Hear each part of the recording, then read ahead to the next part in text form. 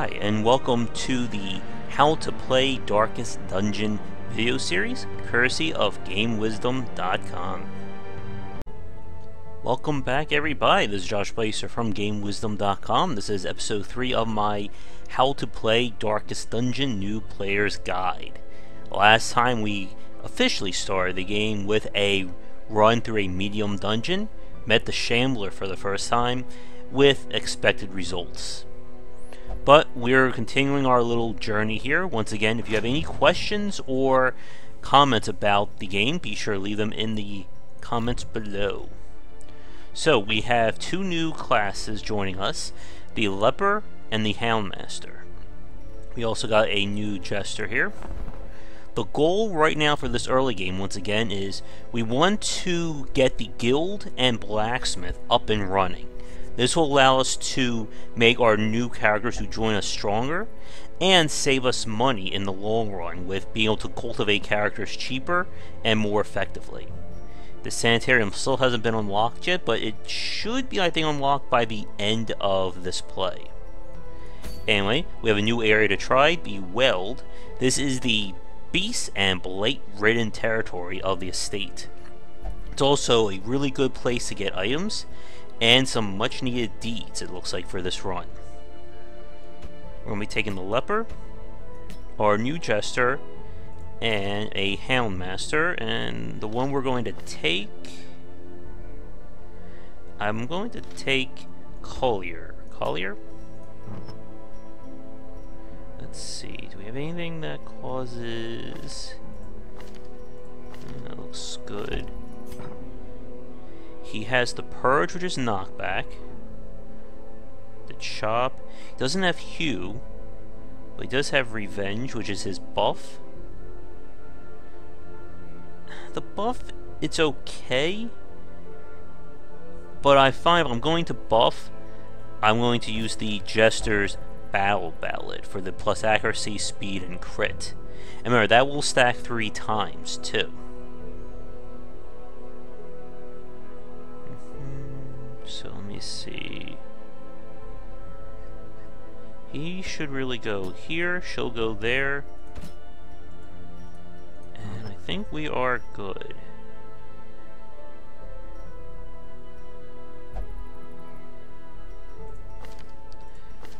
We can enhance their dodge a little bit, because they're already going to be on the faster side compared to our other two. But Blight is the bigger threat here.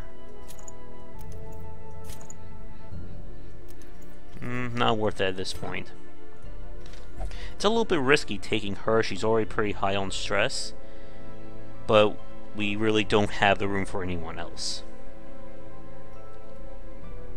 What I'm going to do is also show you how this works. Because I already upgraded 1 point here, it reduced the costs. I'm going to unlock Bullion's Hew, which is his really his only real affecting AoE skill. He also has Withstand that gives him protection, and Intimidate, which is more of a debuffer than it is a damage, as you can see. Darkest Dungeon is one of those RPGs where it follows a common rule. It's better to kill an enemy than it is to weaken them. So most of the time, it's better to pour on damage and try to deal with it, rather than trying to weaken an enemy. With some major exceptions, such as fighting bosses, and more dangerous, like, major targets, which you'll hopefully see in this video series. But I'm going to unlock Hew. Yeah. And we're going to take off, I'm going to say Revenge. I'll put on Hew. Remember, the Leper only works in the first 2 positions. He will not be useful anywhere else. And I think we're ready. Because each area has different threats and curios, it's going to affect what items you should take. Now, the medicinal herbs, I believe, are coming from the Houndmaster, I believe, or the Leper. Here I'm going to take extra shovels. I'm going to take extra anti-venom and medicinal herbs, because there are more events with those items. A few bandages for good measure. Key. I think we're good. There's one event that needs holy water to make it good, but it is rarer to find it, so I'm going to leave it alone. Again, just to be on the safe side, we'll take a little extra food and torches, and let's go. I always double check just to make sure I have everything that I need. Good. I would really like to get my hands on a occultist and a bounty hunter. They're two of my favorite classes, and they have some really awesome combinations with the Houndmaster. Or even the Abomination would be good too. And hopefully by the end of the series we can at least look at all the classes. Corruption has soaked the soil. Complete 100% of room battles. Let us burn So out this evil. this is a very simple one. We just keep going forward until we hopefully win. Nature herself, a victim to the spreading corruption. Okay. Malformed, This one I believe we use bandages for. And that's just from me playing the game before. I already have Scal of this part, so I don't need to worry. Now this Chester will be a lot different than the one we used previously. This, I believe we're using medicinal herbs. Yep. And we get extra food. Knowing what curios take what items is very important for surviving in this game. And our first fight, there's some beasts, and they've been surprised. This shouldn't be too bad of a fight.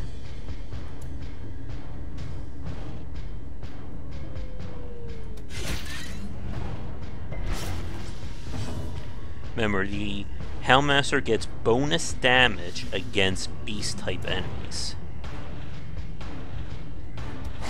Continue the onslaught. Destroy them all. What I'm doing right now is setting these guys up for hopefully a kill by our leper. Be gone, fiend. Not too shabby, and we got some deeds from it. A trifling victory, but a victory nonetheless. We've already used 2 shovels and we're not even 2 rooms in yet. Not a good sign. Also, the Houndmaster has a greater chance of getting scouts, which is why we're seeing that here. Now this means we are going to be fighting. More spiders. And we're getting some lucky surprises. Another abomination cleansed from our lands. And I'm going to activate the Battle Belt. Buffs everyone up.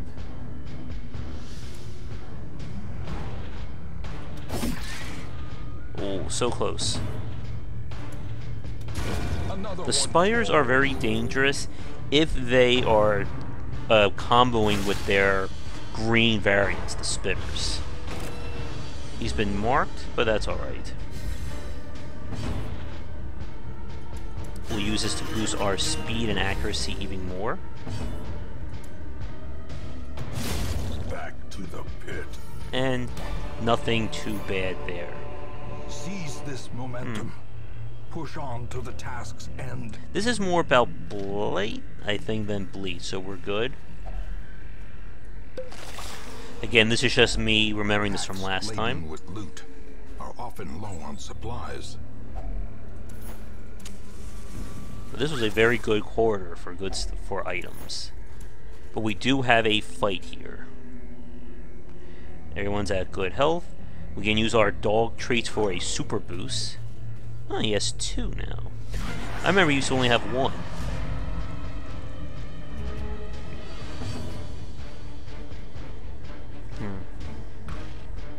The question is, do I boost for this first round, or do I try and take some of these guys out? I think I'm going to try and get them out. Nice. The ground quakes. A crit on a damage over time skill will increase the duration. As you can see, it's 5 instead of the normal 3.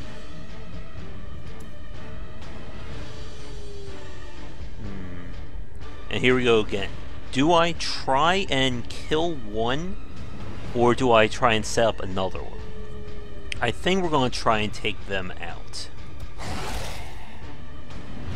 He is now guaranteed to die, so I'm going to focus on this guy. And if she hits, we may be able to kill her. Perfect. So this one will die of bleeding. We will get hit by stress, unfortunately.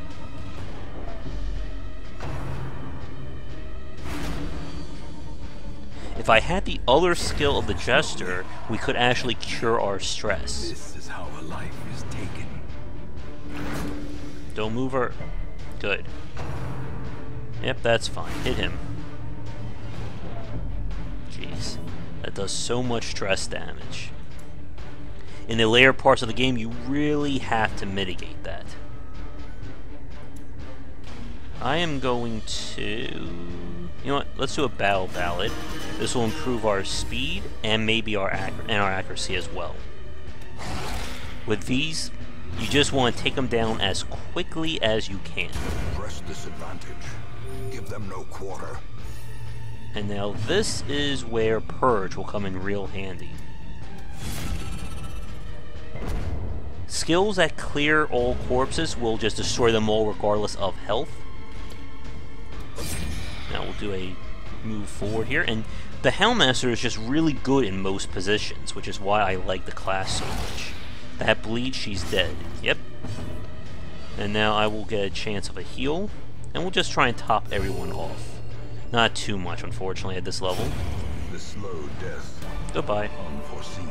Not bad. Unforgiving. We're pretty much out of room, though. That's the only bad sign.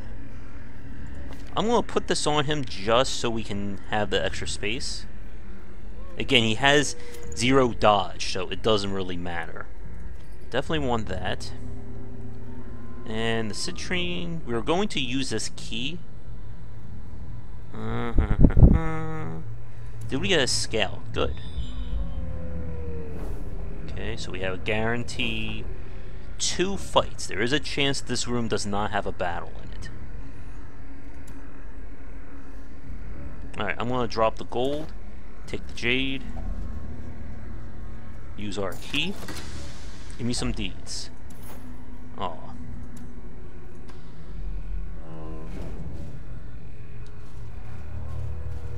Alright.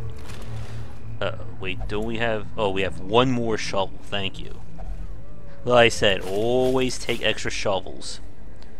Let's make things interesting, shall we? Ugh, these guys are the biggest pains in the Weald. They're fast, they can cause rabies, and when they start critting, it is a colossal pain. They're also hard to hit, you know, just to add the point home. Whew. Thankfully, it didn't cause him rabies there, but we want to take him out. If it bleeds him, he's dead. Good. The reason why I'm hitting this one is I want the leper to hopefully get the kill. The dog will bleed to death.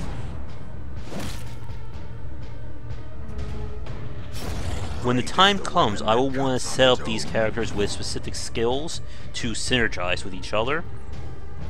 But right now, it's not really necessary. Surges as the enemy crumbles. A little extra, move him back here. So too will resistance. Now we do have a fight here. We'll bump it up to 50. Ah, yes. Ugh. Very nasty. This is going to be, I think, worthy of the dog biscuit time. They will bleed, but they're also very much protected, and this is why I took the Houndmaster. If we can deal with these two, life becomes a lot less complicated. Good.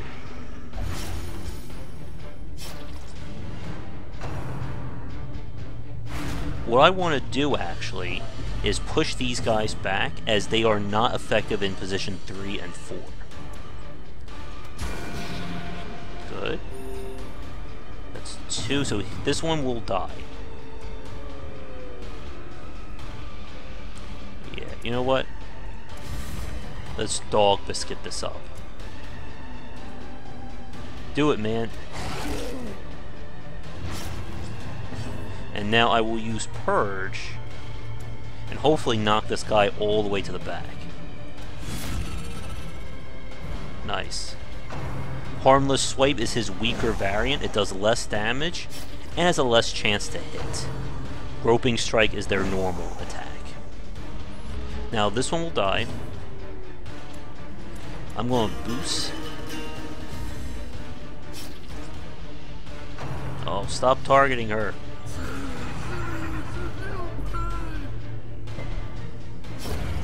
This will move them up. And we have a choice.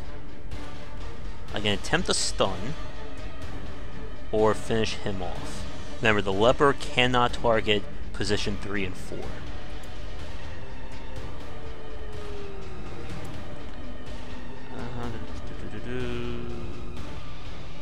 Good chance. Yeah, the stress is more damaging than the damage right now. Good.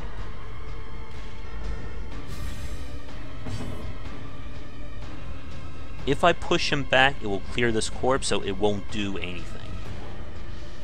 So we're just going to go for pure damage here.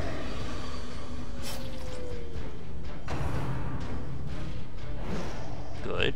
Hellmasters are also good at dodging.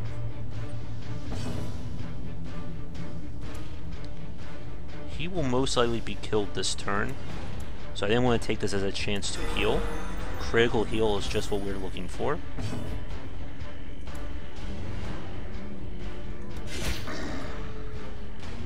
Get that bleed going, and this time I'm going to mark him. What it's going to do is set him up to take more damage from the Houndmaster, and it has reduced his protection to 13% as opposed to 33%. And we could do that again and debuff him a second time and get him down to 0 if we wanted to. But this should be more than enough to finish him off. That's right, target our heaviest guy. For the leper to dodge an attack is nothing but a miracle. So now he does extra damage, and you're dead. And because it's dark or shadowy, we're going to get more loot. And driven into the mud. I definitely want to keep that ruby, so goodbye, Jade. We have way too much food at this point. We really need everything.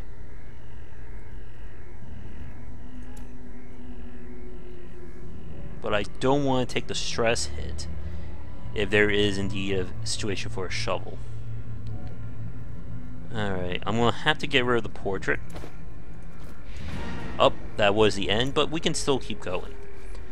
Okay, this one, I don't think there is any curio or any item we can use. I can actually, we can double check this to some extent. But I don't think there is. Why? Oh wait, I'm sorry, I think this uses the shovel. Nope. Oh well. It's been a while, folks, so let's see what we got. Alright, treasure. And since we are doing so well here, let's push forward one more room. Oh my goodness, that's the one that you need the holy water for.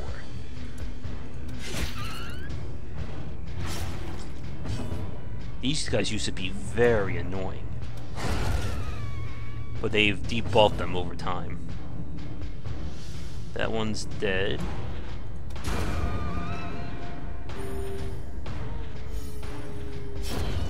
That one died. Come on, Bolin, do it. Oh, there's the leper miss coming into play. Oh, Injury, palpable fear. nice. healed himself. It only works on the Houndmaster, unfortunately. A lot of classes will have self-heals, but you still will probably need a dedicated healer. Triumphant pride precipitates a Alright, dizzy if we had whirl. holy water, I could use it on this thing, and it has a chance, I believe, of removing a negative quirk. Good thing we have extra food.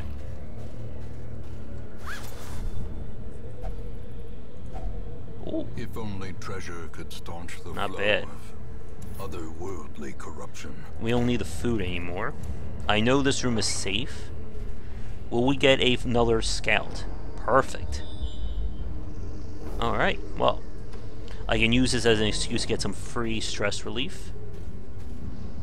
80, 70, yeah, they'll be on you.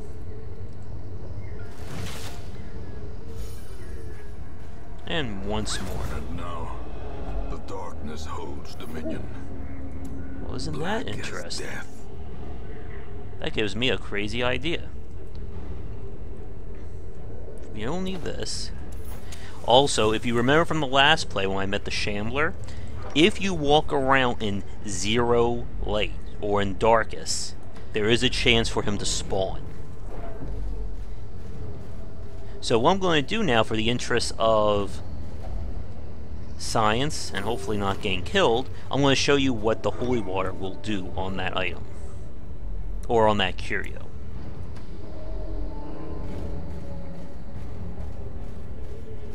So it will remove one negative quirk. The question is, does anyone have one that I really want to get rid of? Fear of the Unholy is annoying, but not, oh my god, bad. That can be a pain.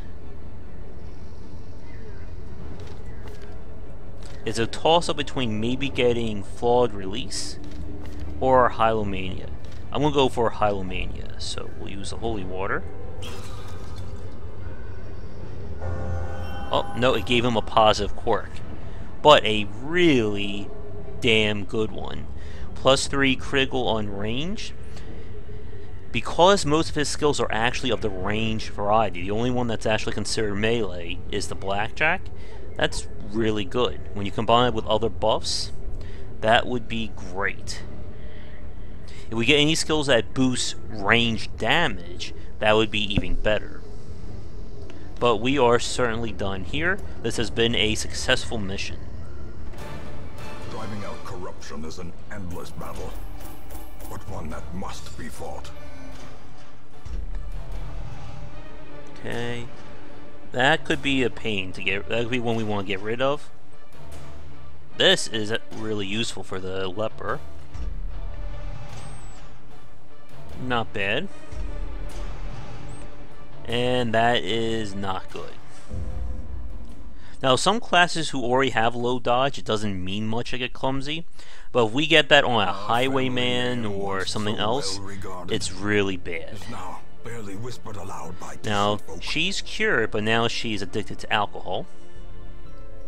He's now a mediator for meditating, so that's good. And we have some much needed deeds. Sanitarium is now open. This is where we can lock good quirks, remove bad ones, and remove any diseases. So if I want to get rid of kleptomania, I would come here and spend the money. And we can increase and do stuff like that. Alright, so as always, first thing we want to do is come here and see who we have. No. Arbalest is another really good one, but she already suffers from one less crit. Stress faster, that is really great for helping with hunger. We finally have the abomination. And the bounty hunter.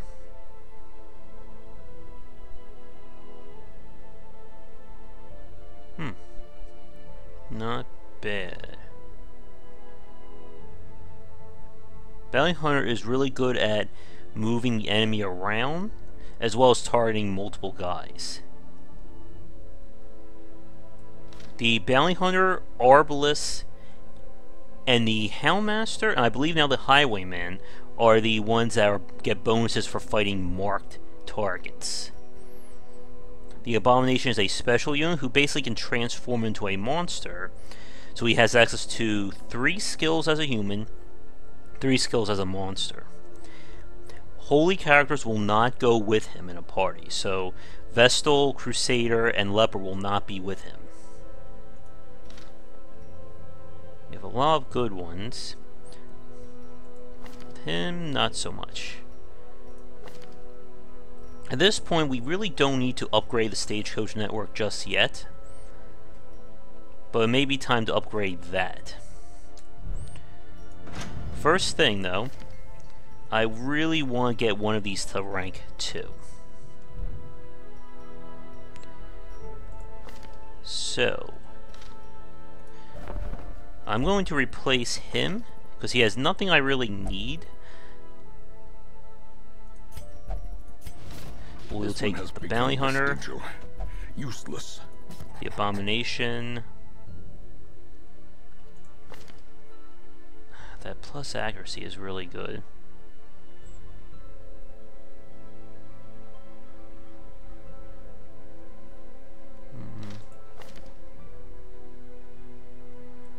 I really do want Battle Ballad.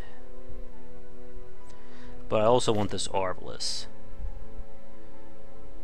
Her mark reduces dodge. The Houndmaster reduces protection. And his reduces protection, but not as strong. Do I really... we don't have any other Crusaders, so I'm going to have to keep him for right now.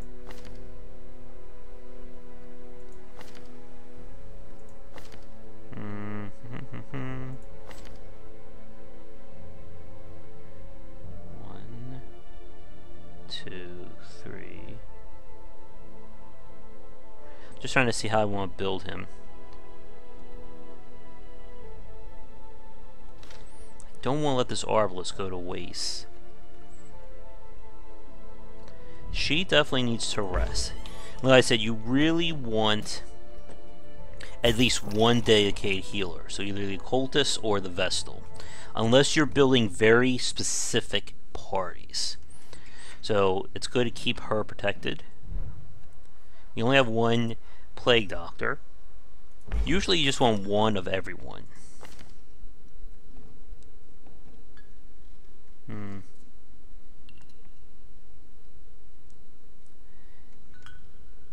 This combination...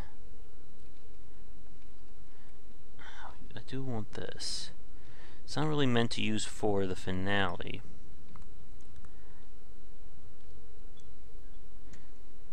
Tiger's Eye is a really good one, as you can see.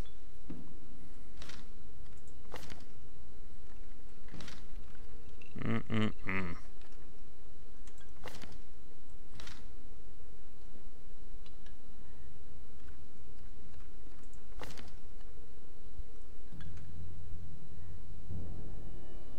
I'm going to do this, I need to... I'm afraid I'm going to have to drop Anzure. Those without the stomach for this place must move on. Take her. And what I'm going to do is give Vil here the Battle Ballad.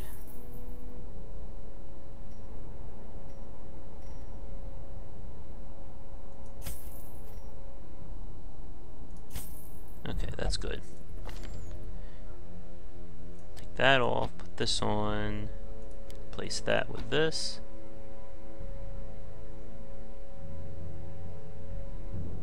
That should be good. If I pair him with the Abomination, I would want to put Inspiring Tune.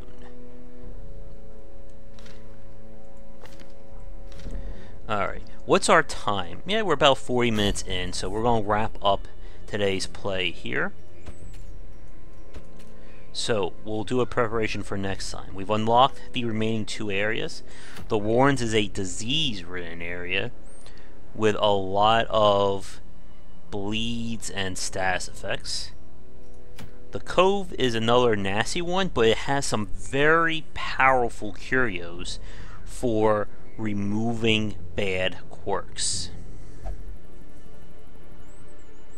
But you need to be really careful there, because the enemies can hit hard. It's also one other thing. This is where the Plague Doctor is very useful. This one, not so much, as these enemies will do a lot of bleed, while these tend to do more blight and disease. At this point, it's more about what they're offering. Now, that would be really nice for our Jester, but again, we do need deeds.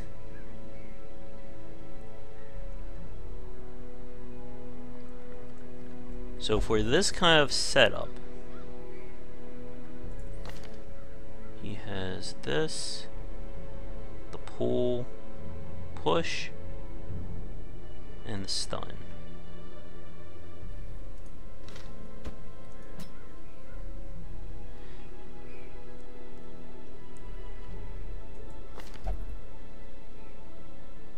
You can do damage like that.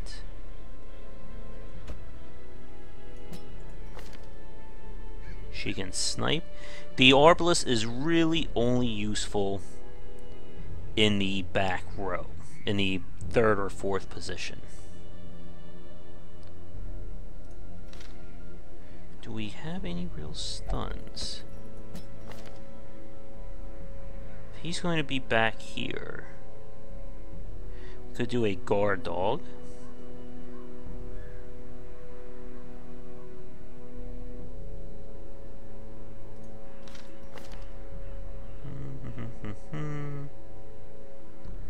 Actually, you can switch them around.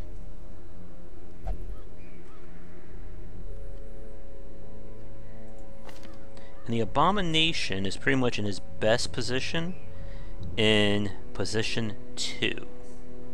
It lets him make use of all of his skills without needing to move around.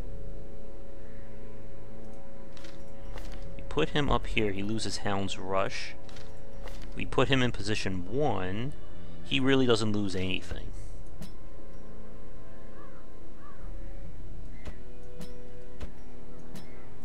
Well, this should certainly be interesting. And he'll kind of synergize to some extent. But these three will play off of their marks pretty damn well. But we will have to save that until next time. That is all good for him.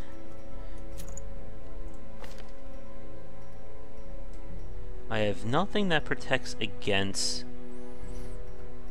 disease, which kind of sucks, but we'll just have to deal. This has been locked in, unfortunately, which means it's going to be harder to get rid of unless we get lucky with a curio. Now, what was the one that I really need to get rid of? Who had it? Not you. We will want to get rid of that.